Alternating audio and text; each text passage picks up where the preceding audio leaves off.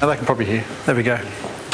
So I'm with DownUnder GeoSolutions. We're a seismic processing company. We're headquartered here in Perth. I've got a few marketing slides which were the same as, same as last year. We've got 4 main offices: Perth, Kuala Lumpur, Houston, London. We do projects all over the world. Moving right along. Here we go. We're a oil and gas, seismic processing, a whole heap of stuff there which you may or may not be interested in. I know someone here from Woodside's probably interested, but they already know what we do anyway. But we process data for oil and gas companies. That's sort of what we do. They give us vast amounts of data on tape. We crunch it and give it back to them on tape. Okay, so this talk. I thought I'd tackle a few things. Anyone who's sort of seen our facility up in West Perth knows that we're the oil immersion people. And I thought I'd talk a little bit about data centres. Why is power usage going up? How much power is being used? Why do we target cooling as a place to save power? And then some of the solutions in the extreme data centre cooling. And then the last bit's sort of, I think, the interesting part. This advantage is yet to be realised. There's a whole heap of stuff which happens in the advanced cooling space, which I don't think vendors are yet taking advantage of. And we'll sort of highlight a few of those. So why is power going up? Especially given that all vendors are focusing on reducing power. Your laptop battery lasts longer, your phone battery lasts longer, your watch lasts longer, and yet fires and voltas are using 250 watts a socket, and that's going up, not down. So what the hell's going on? You look at these things, Volta 12 nanometer process, they're putting 21 billion transistors on a die using 250 watts. Intel 14 nanometer technology, 8 billion transistors. They've still got 13 billion transistors I assume they could turn on. So with their 8 billion, they're using 250 watts a socket. So they could notionally do 500 if you could cool it, I suspect. Don't know that for sure, I'm just surmising, just looking at their products. So as I said, they're going up. And yet everything else in the IT industry is using less power. So I think this will be a trend that goes on for a little bit, and that's one explanation of why we're using more power. Does it change? So just think about that. 250 watts a socket at 1.2 volts. You're doing 200 amps across those little pins sticking up on the motherboard. 200 amps. Think about that. No, really, think about that. It's a lot of power. A die this big. The wafer's even smaller inside, 200 amps. It's quite incredible. Doing that level of power or that current on a circuit board with ultra-thin wafers is in my mind slightly insane. I was going to bring a piece of 32 amp cable from our data centre and show you what that looks like. I have a bit of, you know, your standard cable, your kettle plug to plug in your computer, 10 amps. So you've got 20 times that thickness, so to speak, in that CPU. It is insane. And as I said, it's going to go up. Those voltages are going to come down and the current is going to go up. But there are other things going on. Power used by memory is becoming quite considerable. 10 watts a DIMM. Every chip now is doing more memory channels. You know, you're looking at 4 memory channels per socket or 6 memory channels per socket. So you're going to have 4 DIMMs or 6 DIMMs, and at 10 watts, that starts adding up. Current systems, you might have 8, 10 DIMMs in them. So you're doing 80, 100 watts just in the memory. And unfortunately, most memory can't downclock in speed. It's 1600, 1666 megahertz. Every clock cycle, you have to refresh the bits in the DRAM. So it doesn't really drop in memory. So even though your CPUs might get a bit better, your cost of memory power is going up. And at the moment, memory is also quite a dominant cost, unfortunately. But we're also doing more. So we've got 250 watts, but we're also getting 6, 12 teraflops out of it. So we're getting an awful lot of compute. And we're doing more with it. We're doing artificial intelligence or extracting more information to exploit, modelling rather than experimenting. We're tracking people. We're tracking things. you know, all these barcode scanners and devices you wave around. We're doing higher precision modelling. We're doing cryptocurrency. All of these things are consuming vast quantities of power.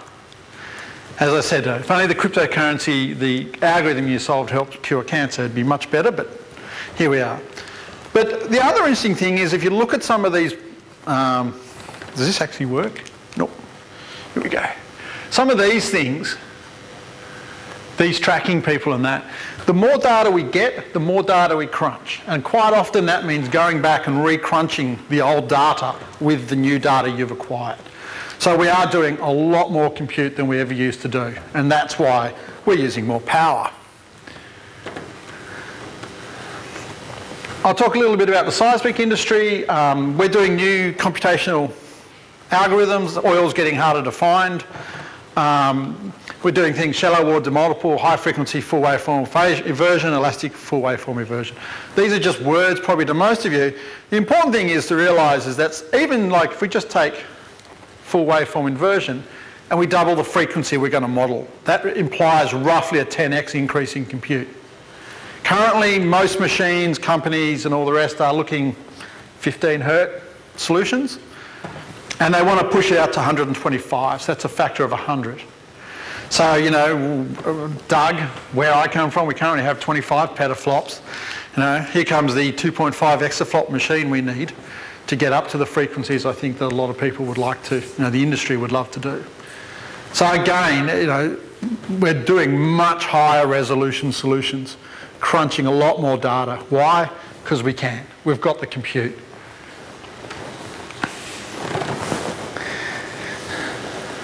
I will just drop in here that we've all been here before. So yes, we are using lots of power, but it's all relative. In the 80s, Cray did fluid cooling. Cray made its name based on the fact that, you know, their first machines were all about packing transistors and chips into high density packaging and being able to cool it. All through history, Cray's been an innovator in the cooling space. Okay, it's a little bit of a shame to see them doing clusters, but here we are. So how much power is actually being used? So we're seeing, you know, your power usage go up, my power usage going up.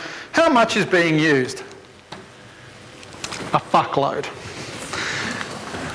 That has increased today to more than 3% of the world's energy, 420 terawatts. And data centres are responsible for 2% of total greenhouse emissions. That was a 2017 number. Imagine what that's going to be like in 2021 when the Internet of Things has got more stuff connected and we're processing even more data, when the exaflop machine comes along from Cray. This is exploding. That's more power than the entire United Kingdom. More power than, what is it, 90 million people? It's a lot of power. That's how much is being used worldwide. So what do the cooling solutions look like? This is leading into my next slide. Data center cooling. Most data centers, commercial data centers are here. They blow a fair amount. They almost double their power usage just on cooling.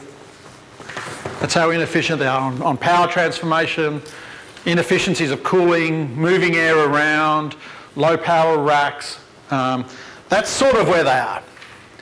High efficiency data centers, this is probably, I'm guessing from my own experience, where a lot of universities sit. Now they have high performance computing data centers. Still with air, still cooling in traditional ways. If they do something sexy, they might be down here, like use highly efficient coolers. Maybe evaporative, maybe free cooling if they can. A lot of places can't. The cooling solution which we've employed, we ran over summer at a PUE of 1.04. So we wasted 4% of our budget into the data centre on cooling and other things, not compute. So there's a long way from where most data centres are today to where you can get to if you really want to. So this is, think about that in terms of 420 terawatts. Was it 420 terawatts? Yeah, 420 terawatts. You could almost halve that just by clever data center design.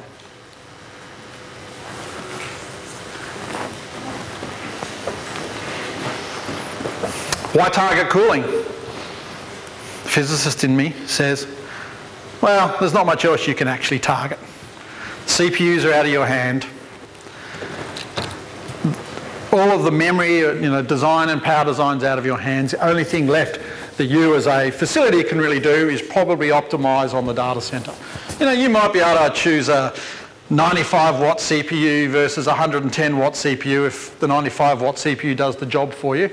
Or you might be able to choose a slightly lower powered Volta or whatever, pay a bit more, get the lower voltage version of the same chip, so it uses less power but does the same amount of compute. But fundamentally there's not a lot you can play with. But the cooling you can. And it's in all of your power to do that. So, a quick tour of the extreme data center cooling out there. What are we doing it for? Well, we want to get more flops for less energy. We want to increase our density. And more importantly, I think this will become important, and we want to reduce waste. And that's not necessarily just packaging waste. Wasted energy, a whole heap of things. We just want to stop throwing stuff away. People are doing bizarre things, let me just say. A very prominent company decides that in order to change a disk, this is what you need to look like. They are putting data centers on the bottom of the ocean. I'm not quite sure why. I haven't really dug into this in great detail to understand the thermodynamics of the system. But it is interesting that this is even considered. That's how big a problem it's becoming. The obvious things, people are putting data centers in cold places. Okay? Try and use the cooling of your atmosphere to do that. I believe this is an artist's impression of a data center for Facebook in Sweden somewhere. I don't know, Google just showed it to me, so I put it in. Then comes all of the more direct stuff you can do. This is direct attach cooling, liquid cooling, so you're pumping the fluid straight in over the top of the CPU and warm water in, maybe cold water in, or sometimes some people are using an oil, pumping it into and swirling it around top of the CPU and then taking warm water out. Direct liquid cooling. Notice with this direct liquid cooling, you aren't cooling these things. These things. In this solutions, you're not cooling the DIMMs. There are solutions which do cool the DIMMs. But as pointed out in my in the early slides, these things are starting to contribute a reasonable amount to your energy budget. And in this solution, they're not being cooled by the efficient cooling solution. So, something to consider. Some of the solutions which try to get around this, I think this one, I don't know, could be HP or SGI, I don't know. I just stole it again off Google. This is a cold plate. So they have a plate which sits on top and is supposed to sort of surround all the components, and the energy is put into a gel or an oil or something and then taken off, so you don't again have CPUs and fan, or you don't have fans and you don't cool it with air. This here is a cold pad, so this is sort of like a gel filled pad that you sit on top. Again, similar sort of principle. You're trying to cool all the components on the motherboard, take the energy out through a far more efficient method than air. Then you get to what I think are from a physics point of view, the sexiest cooling in the industry. This is the two-phase people. So they are boiling a fluid off the CPU and off any warm component. So this fluid has a boiling point of about 65 degrees, and as the components get up, they convert it to a gas, and then the gas rises, and then above you grab that gas and recondense it back down to a fluid. This, from a physics point of view, is very, very sexy. From a practicality point of view, wouldn't touch it with a barge pole. Lots of issues with this type of cooling, and they're probably all solvable, but they haven't been solved yet. This is being done by lots of people. So this one's here, I believe, is the sort of 3M products, Fluorinert and what's their other product? Anyway, one of theirs. Pardon? Novak. These have been wheeled around every vendor for about the last 10 years at supercomputing, but every 1 to 2 years they change vendors. Read into that what you like. This one here, I believe, is Hitachi.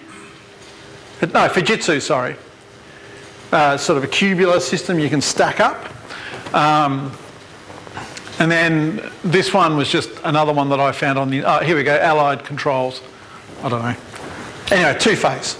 Boiling the fluid off, recapturing the condensation, recondensing it back down and putting it back in the tub. Yep. That vibration and the exotic chemicals you use? Pardon? The lead problems with that are vibration for bubbles? Lots of problems with this solution actually. So when I've got the engineer we use to help design our data centres is a building and fire engineer. So he designs the sprinkler systems and data room fire suppression systems as well as electrical, and he's a complete mechanical engineer. And when he learned that 3M was using Novak, he said, oh, don't they have problems with moisture? Oh, what do you mean? He goes, well, Novak becomes quite acidic when it absorbs moisture. And then when you start asking around, there's a little bit of a problem with acidic fluids and the epoxy on motherboards. They can start to delaminate. And I mean, that was just straight off the bat because Novak's used as a fire suppression system. And so he said, well, that's one of the problems they have is they've got to be a little careful how they use it because when it absorbs fluid. And then you start talking to these guys, and they start saying, oh yeah, we get rid of the fluid because we warm it up again. So they have a whole heating loop sitting off to the side to heat the fluid up to get the water out and then recondense back down this fluid. So sorry, they heat it up, take this off, water's left behind, get rid of the water, recondense it a second time. So there's all of these sort of stuff you have to do. Aren't those usually in sealed containers then? They have to be in sealed containers, otherwise it disappears. And that raises another interest. Keeps the moisture out as well. Pardon? Well, it can do. The problem is if you open it, it can start absorbing moisture. This is a problem for a lot of the liquid cooling systems. And there's another problem with them as well, exactly for what you just pointed out. When you seal them, they can, in terms of city councils, become explosive. Not that they're going to be a fireball, but they might just go pop and shoot the lid off. All right? What would cause that kind of overpressure? Well, that's right, so you have to start... What would cause that? Well, I assume if you just got really hot, you stopped, your condenser unit stopped, and you just converted all the fluid to gas. And so you would hope that you'd hit a pressure where it would recondense back out, right? Or it would come to an equilibrium. But that just seems really easily solvable. Oh, absolutely. These are all solvable. But try and explain that to a city councillor. Because remember, when you build your data centre of this stuff, you're going to have, say in my case, 70,000 litres of the product on site. And in our case, we're in an office, not in an industrial park. So you have all these sort of fire codes and everything that you have to adhere to. So it becomes quite an interesting process. Everything is solvable. Absolutely. But sometimes, is it worth the effort? And in terms of big data centres, absolutely. You might still save you $1 million, $2 million a year in power. So it may well be worth it. But again, it's just considerations. Then you come to us. This is my data centre here. We're the one-phase people. Okay? It's been around a while. Here's a fish tank. Someone running their latest fancy GPU in a fish tank because they don't want the noisy fans in their, I assume, university dormitory room. You have us, again, racking them up. You have a few other people around who are doing this type of cooling. Small number of systems. Again, what's our experience with doing this cooling? Why do we do it? Most of you have seen our facility up the road. If you haven't, come and see me. I can take you through. Oh yeah, just a photo of our system. Did I push the wrong button? Here we go. I'll get onto our things at the moment, but let's just talk about what's this really all about. This is a thermodynamics problem, a physics problem. And what we're trying to do, in order to get the most efficiency, the efficiency gains of nearly all of these solutions, whether it be cold plate, direct attached fluid, single phase or dual phase, two-phase systems, it's all about trying to get the equipment outside, the plant equipment, at as high a temperature as possible. Okay? With our single phase solution, we provide 30-degree water. That's the input cool solution, 30 degrees. So that means it's actually quite simple to get the return water, which is coming out at, say, 38 degrees, down to 30. It's very hard to get, say, 50-degree air coming out the back of your standard server down to, say, 18 degrees, which is what you want going back in the front. You can flip over to completely different cooling solutions. You can go from a refrigerative system, which thermodynamically is going to blow 30% of your power budget just on shifting the energy. You can go to an evaporative system. And yes, you burn a lot of water, but the water's cheap. Okay, we go through, in our data centre up the road here, maybe $3,000 worth of water a month at 20 cents a kilolitre. So you go through a lot of water, but it's nothing compared to the power savings you have from not doing refrigerative. Evaporating off most of that water? Yep. Okay. It's all evaporating off. Can you recover any of that energy from the city? You might be able to, but it starts becoming very marginal. I mean, we're only blowing 4% of the energy that comes into this data centre. Only 4% gets diverted away from the computers. So if you halve it, you're down to 2%. I mean, it's becoming very marginal at this point to whether it's worth doing a lot more. But again, it's really, there are only a few things at play here. Try and get your input temperature up. Don't use air as a transport medium. It's terrible. Okay? You'd love to use water as the transport medium, but there's a little bit of a problem there. Try to have as few delta T's as possible. So every heat exchanger has a delta T. So you have the delta T from your computer, which has got the CPU running at, say, 80 degrees. Air coming in at 18, going out at 50. There's one delta T. Okay, then you've got the air cooler on the wall or the crack unit sitting on the floor or whatever it is. That's taking in 50 degree air and putting out 18 degree air. There's a delta T. That crack unit probably has a water loop attached to it, taking it outside to an evaporative system. There's another delta T outside. So there's all these delta T's. So you want to try and reduce those to get as efficient as possible. And obviously, if you go back to the direct attached cooling slide, one more. Oh, no. You want to cool everything. These things are starting to add up in their heat. You need to cool them with your advanced solution. So I would recommend going for a solution which does that, and two-phase, single-phase, the cold plates and all those sort of do that. What else could you do? Voltage transformation is another place where you lose a lot of power. Each voltage transformation, depending on what you're doing, could take up to 3% of your power. In Australia, we're quite lucky. So generally, the power you get from the utility is the power you use. So from the utility, you tend to get 415 volt, three-phase power, 240 volts per phase. In the US, that is not what you get. In the US, you might get 277 volts, that's 110 per phase. You might get 480, which is, what, 270 per phase. And then you have transformers inside your facility to knock it down to whatever voltage you want. The data centre we're just building in the US right now is doing something a little different to most other US data centres, and that is we are taking high voltage and transforming it to 240 volts.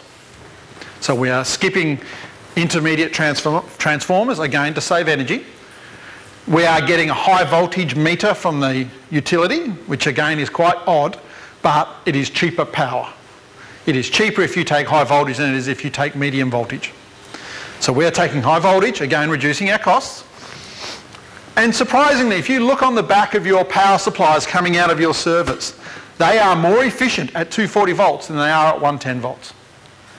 At 240 volts, they're like 99% efficient, so you blow a percent in your power supply. At 110, they can be down to like 95. So straight away, you've lost 5% on your power supply. Now, interestingly, that 5% does not count in your PUE number, because PUE is sort of to the plug in the back of your computer. So that 5% is used by the computer. But I'm a company. I still pay for the power. So that I'm still paying for that 5% that I'm not turning into number crunching. So we definitely want to do it. So the rule is less transformation.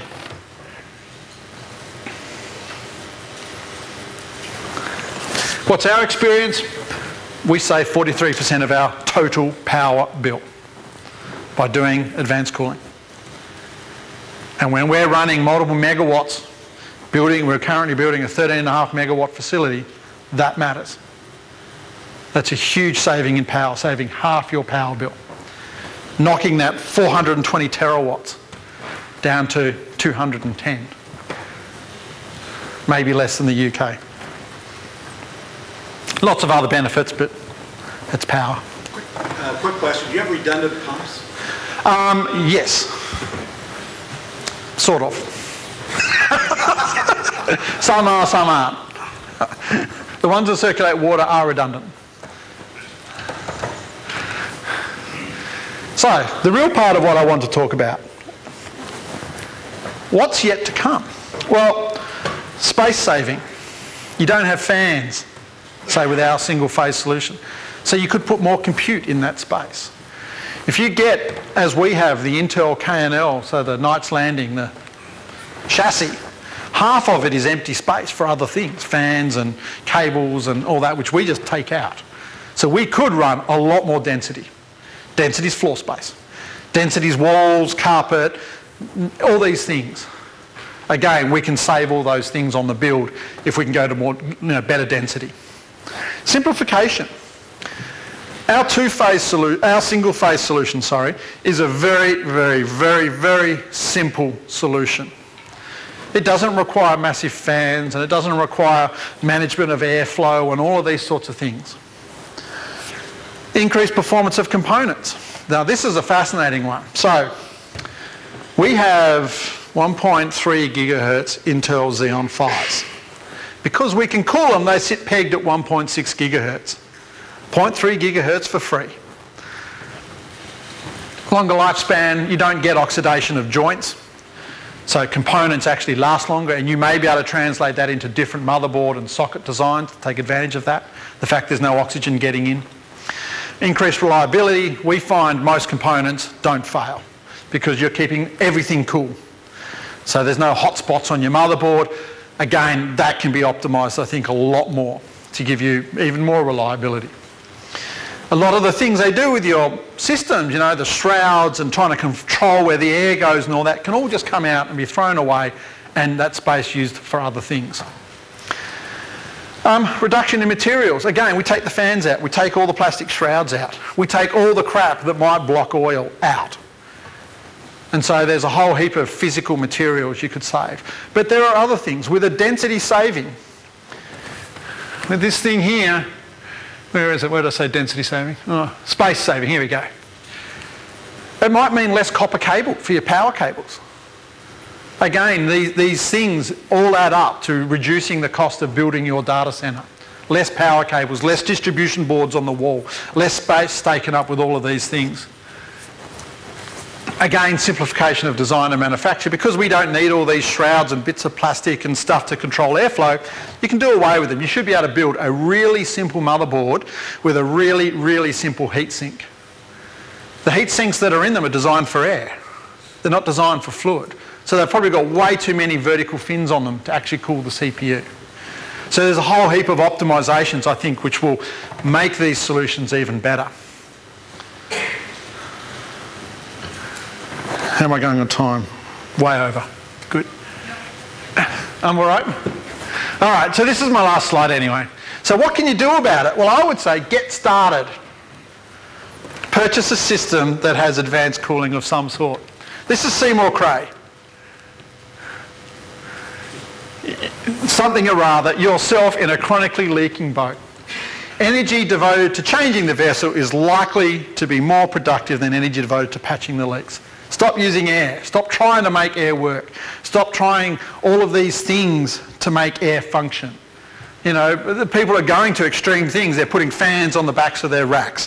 They're trying to control the air movement through their data centers. They're having huge amounts of pressure under the floor to distribute the air properly. The data center we're just building, we're actually having problems getting the air from one side of the room to the other because it's 50 metres. Right? You can't just put all your cracks on one end to keep the air cool for your switches and stuff. You actually then have to have fabric duct over the ceiling to try and get the air to where, you know, evenly spread throughout the room. Just don't bother with any of it. Do away with it. And I would say go fluid of some sort. Go much more advanced cooling. You'll save power. You should have very simple designs for your data centers. They work wonderfully well, and you'll start to push the vendors in the right direction, because that's really all it needs now is massive vendor support. Thank you. Any questions?